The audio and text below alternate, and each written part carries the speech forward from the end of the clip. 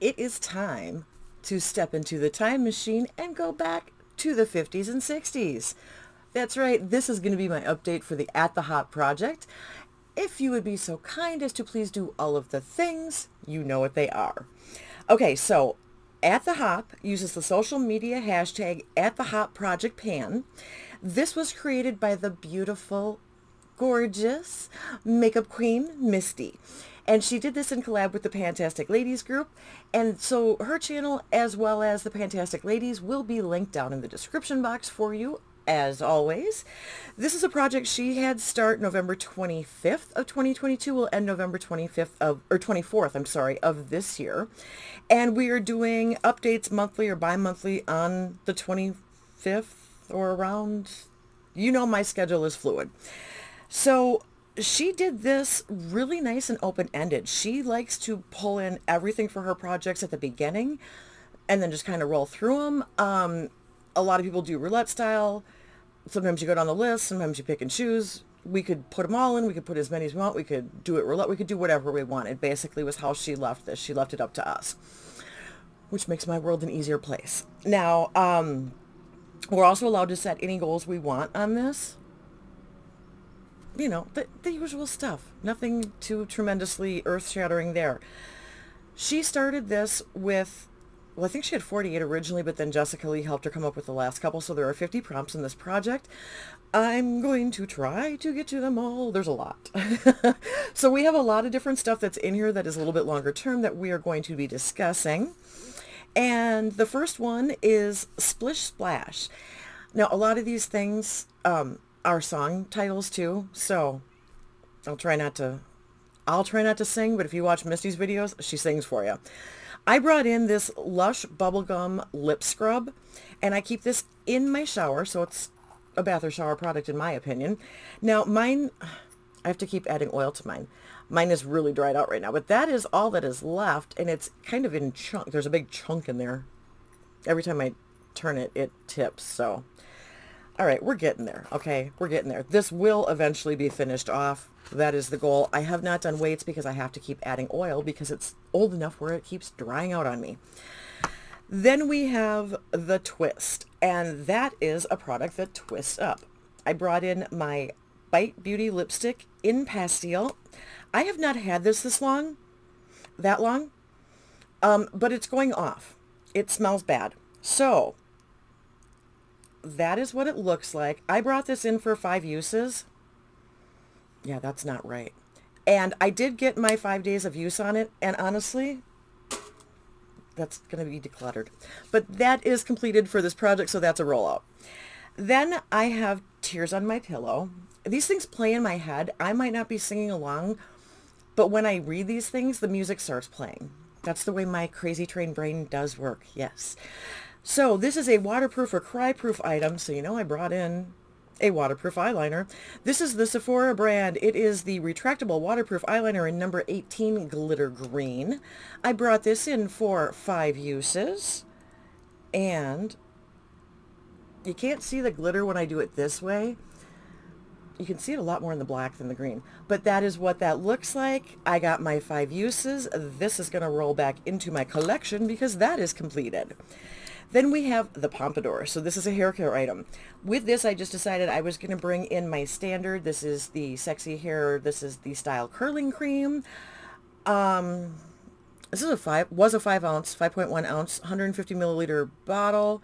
It's a curl moisturizing control cream, basically. I use this when I wash my hair. I'm going to just leave this in until I leave, because I don't know that I'm going to finish it. But we went from 106 grams last month when I introduced it to 88.1 when I weighed it today. So I'm getting use on it. We'll see. Maybe I can finish it. I don't know. I don't wash my hair every day, you guys. I've got too much and it's just up, and I probably shouldn't mess with it because it just makes it even weirder. But anyway, then we have got number 23, Cinderella, a sparkly or glittery product. For that, I brought in one of my Nomad singles, and I brought in, let me see if I can get this out of here now. Yeah, so prepared. This is the shade Romeo. This is from their Love and Death palette. and they did come out with singles, so I got a single. And it looks red, but it's actually really nice and pink. And it is very, very shiny and sparkly. Oh, yeah, see, you're getting sparkle. It is beautiful. I do have it on in today's eye look. This is the same one that I had on for paranormal. I had to think of what I was wearing. My goal with that was 5 uses. I have so far done 2, so that is remaining in the project. Then we have Treasure Island, an item that is a treasure in your collection. Can be a favorite item or one that you hoard and don't use. I was kind of hoarding this, but this is also my favorite. So this is the Elemis Pro Collagen Cleansing Balm. This is the 3.5 ounce, so this is their big one that they sell, or their full size. They sell a travel one too. And it was brand new when I brought it in. This is what it looks like now this month. And I will take a picture of this so that we can compare next month how much I'm using. I even brought my scoop in, and I don't know why. This is how I scoop it out, is with this little plastic spatula, and then I wash this off so that I'm not contaminating. I'm weird. It's really super nice and melty, and I love that. That will actually get any remaining residue off from eye makeup. So if you have waterproof stuff on, that will actually melt it. It literally, I think, is the best out there. It started at 234.6 grams. That was my cat. When I brought it in last month, it's now 192.5 grams. That will remain in until completion. Then we have Misty, which of course we have because of Misty. So this is a song by Johnny Mathis, and it is a bold lip or eyeshadow. So for that, I brought in another Nomad single. This one is from the Monteverde Cloud Forest. It is Violet Saberwing. That is what it looks like. I have it, okay, the very outer edge is where I have it on. And that's bold. That's pretty strong. I put this in for 5 uses. I've gotten 3. It's really pretty. I really do like it. It does stain a little bit, but that's fine. Who cares? I don't worry about anything that stains. Then we have the Banana Boat song, Deo, a product in your morning routine. Well, this was a specialty in my morning routine. I brought in the 8-pack size of the Skin Iceland. These are the hydrocool firming eye gels. That's hard for me to say. This package is completed, so this is going to go in my empties. I finally finished them off, so this one is done. There were 4 left from last update to now. So this is rolling out of the project, and that's completed. Yay! All right, then we've got Sleeping Beauty. So this is a lip product, and I brought in this Laura Mercier Velour Extreme Matte Lipstick in the shade Fresh. I have it on today, but I do have a gloss over it. It is lovely. I brought this in to finish, and okay, you guys, I'm going to show you what's left. That's what's left. It's not the biggest lipstick in the world, and I thought I should be able to finish that no problem. Why do I do these things to myself? I don't know, but that's what it looks like, and I have used it a couple times since last month. So you can see my start line last month and this month's update. My lines are never straight, but you get the general idea. So that obviously will continue to remain in the project. Then we've got Aluminum Christmas Tree, something metallic or foiled. For that, I brought in this gorgeous gold metallic looking eyeshadow. This is also Nomad. This is also the Love and Death palette. And this is the shade Moors. Now this is supposed to be a topper, but it does have some gold in it. It's very pretty. But when I put it on, you can see there's not a whole lot of color payoff, not a lot of base, but it does have a bit of gold. It is beautiful. I have used this 3 out of the 5 times that I set for this one, so that's staying in. Okay, now I'm done with my palette. I can move that. All right, then we've got 1955 Bel Air, a product you consider a classic or the oldest product in your collection. One of them. Another Mary Kay product. This is the Gentle Cleansing Cream Formula 1 that is so old. Oh my goodness. I don't even know how old it is, and I wouldn't tell you if I did know. It's that embarrassingly old. This This is a 4-ounce bottle. I brought this in to finish. It is the cleanser that I use religiously every day for years when I was younger. This is, I think, the last one of these I have. Unless there's still an open one in Arizona. I'm not sure. But this started at 129.8 grams last month. It is 104 this month. So that's going to be in for a while until I get that one done. Then we've got 1955 Lincoln Continental. Apparently I had a car thing going on. So this is a product that's in for the long haul. Well, for that, I brought in my hairspray. I will use this until I leave because I have another one of these there. I don't carry this back and forth. It's not worth it. But, so Suave Max Hold number 8. I think, well, I don't know if you can see the number on the 8 in there. It's kind of reflective.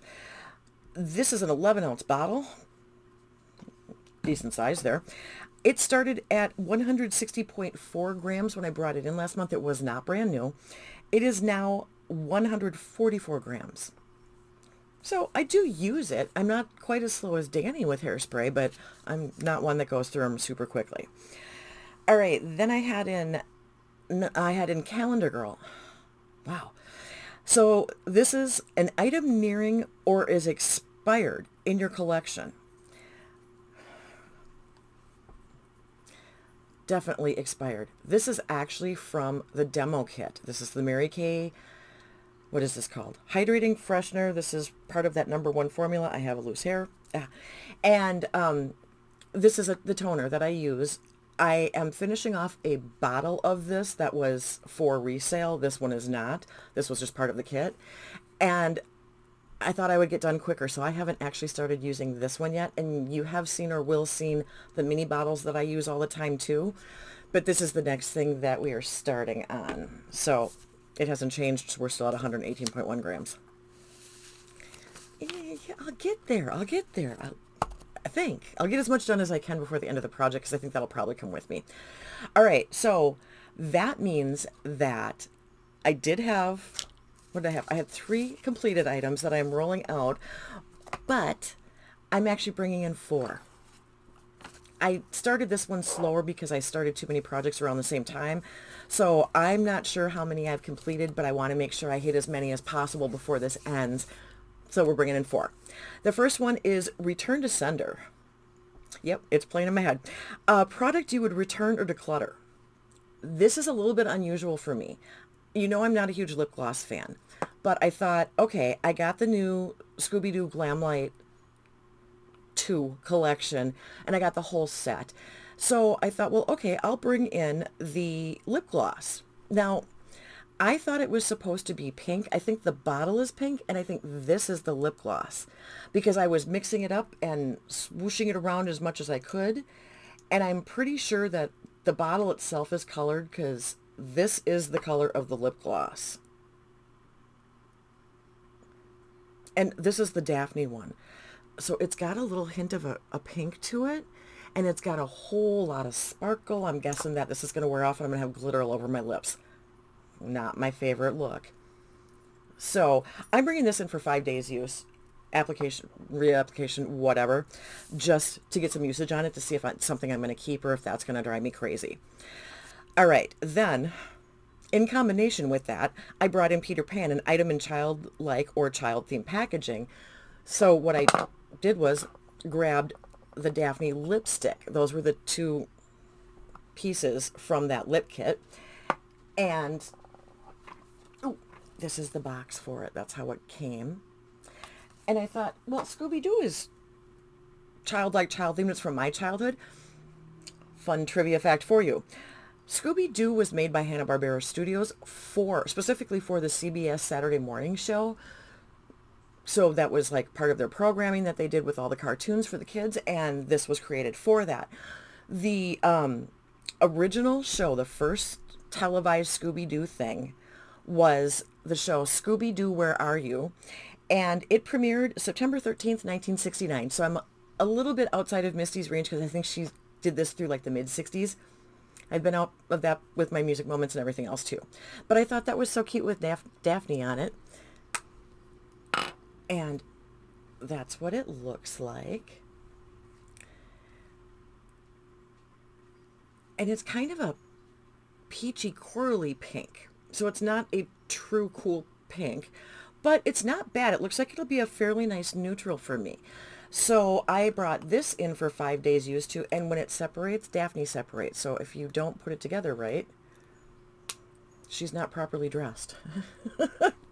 I don't know why that bothers me. I'll have to always make sure I put it together the correct way. But that's coming in for 5 uses. I don't know. I'm getting sidetracked. Crazy Train. Okay, so then we've got Rebel Without a Cause, which was a movie. It was the James Dean movie. Natalie Wood. I don't remember who else off the top of my head. I want to say it's not Marlon Brando, is it? Anyway, not the point.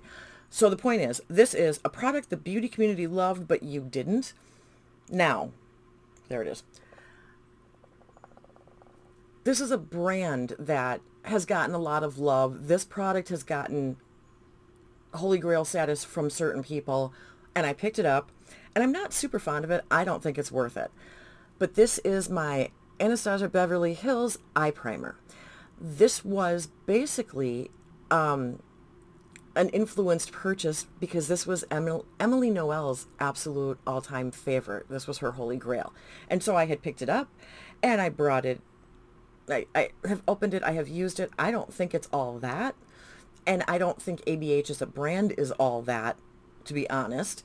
But they're still widely loved in the community. I'm just not the biggest fan. So this is a 0.24 ounce 7 milliliter product. I have been using it for about a week or so when I'm filming. I weighed it today. It's 11.5 grams. I'm not going to track usage. I'm just going to do weight on this because basically any time that I do an eye look, I'm going to be using this as part of my base. That's just kind of how that's going to go. So we'll just keep tracking it until the project ends or it's done. Eye primers take me forever to go through. All right, then McDonald's. An item you use up or go through quickly. For me, that a lot of times is setting sprays. So I'm bringing in the Urban Decay All-Nighter Setting Spray. This is a 1 ounce bottle, 30 grams? 30 milliliters. What does that say? Magnifying glass. 30 milliliters. I wrote it down wrong. I didn't think it said 30 grams.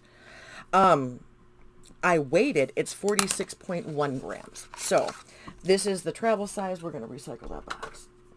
And it does come with the standard dual cap. So I took this outside piece off and just weighed it this way. This has not yet been used, but it's going in the travel bag. So this one is all set. And I will give you updates on that. I have 2 trips. The one that I'm on when you're seeing this, and then there's another one that I'll be going on at the end of August. So I don't actually want to use this up completely right away. I'm going to I'll let you know what it is at the next update, but then I will probably set it aside so that I have it for my trip at the end of August, just because it'll be easier to pack than a full size. So it'll get finished and we'll figure it out from there. That is everything that I have for this project. So now we move on to the music moment. And I was trying to kind of keep with the era. That being said, what I did is I am bringing in a song from a movie. I am bringing in the song, not Little Wild One, that's what's playing in my head, Dance With Me Tonight. And it is from the movie That Thing You Do. Now, the soundtrack for the movie, when it lists these songs, it does say who wrote it, but if it's a song that the band in the movie played, it's actually credited to them. So I don't know if it's those guys performing and singing. I have absolutely no idea. But the artist is listed as The Wonders. Now, if you have not seen the 1996 movie That Thing You Do, there are some things you should maybe know. 1996, yes, is when it came out. It is set in 1960. Oh, man, I had it. I did have it. I think it's 4. It just says 1960s. I think it's supposed to be set in 1964. It's basically the story of a fictionalized band. And it talks about the progression of the band. And this is something that did happen to a lot of bands back in the day. They kind of became the one-hit wonder. So it's primarily got Tom Everett Scott as the main character, and he ends up stepping in as a replacement drummer after the drummer's injured They end up getting a gig. They win a Battle of the Bands contest. They get a gig. Then they get like a manager, and then they get on this label, and then they, get bigger and bigger and do this tour, and then everything kind of falls apart. That's essentially the thing. So Tom Hanks does play a role in this movie. This is a movie that he actually wrote and directed, and I want to say it's his directorial debut. I may be wrong on that. No, it was. It was. All right. And the label that the band gets signed to in the movie was a fictionalized label. It was named Playtone. They did artwork for it. They did all this stuff for it. After this movie, Playtone became real. Tom Hanks actually launched the Playtone label, and he did do, what does it say? I don't remember which. Okay. The soundtrack is actually released on the Playtone name in conjunction with Epic Records, so it's a part of that. It peaked at 21 on the Billboard 200 charts. It has a replica of the artwork from the movie, so that is the artwork that is used for the Playtone label. Hanks later used the success of the movie to launch the actual label, and he has then done soundtracks of all of his subsequent films, as well as other films, including Bring It On and the television show The Sopranos, came through Playtone. So that's what you needed to know about that. Now, as for the soundtrack itself, it is, according to Music Canada, certified gold. For the RIAA in the United States, it is certified platinum with over 1 million sales, or certified units is how they label it, but it's basically sales. One of the things that I did not know, but which is interesting, is that they did do in 2021 a Wonders Night reunion, and they did this at the Erie Seawolves Park, which is I want to say it's a baseball game. So 3 of the guys, including Tom Everett Scott, actually went to Erie to do this, and they did like autograph signings and pictures and all of that kind of fun stuff with it. Ethan Embry wasn't there, but he did it via video. I can't think. And so because of this, they did it as a bunch of, they did a panel discussion too. That's what Ethan Embry was there for. They did it as a fundraising effort, and they raised $25,500 for Noticeability. And that is a nonprofit organization dedicated to helping students with dyslexia. There were also donations made to Noticeability. So it was nearly $250,000 that they raised. And this was not for the 25th anniversary of the movie. And because it's set in Erie, that's where the band is from fictionally. That's why they did it there. And it also earned the Seawolves Promotion of the Year recognition in Ballpark Digest. That was all news to me. I didn't know anything about that. But if you have not seen the movie, it is playing. You can find it on the Independent Film Channel. You can find it on the Sundance Channel. It does play quite often. It was really well received. It does talk about the reception. It grossed 25.9 million, domestically, and 8.7 million internationally.